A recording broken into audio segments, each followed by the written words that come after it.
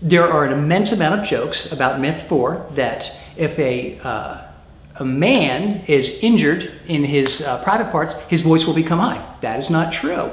And in the same way, consequently, a woman who receives testosterone does not start to sound like James Earl Jones. It just does not happen.